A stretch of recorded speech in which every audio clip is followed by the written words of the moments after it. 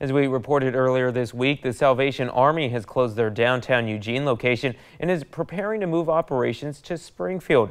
That's a move they say is going to help them reach more people. The Salvation Army moved out of their West 7th Avenue Center to make room for new owners. They're now transitioning to a temporary location in Springfield as they prepare a permanent home.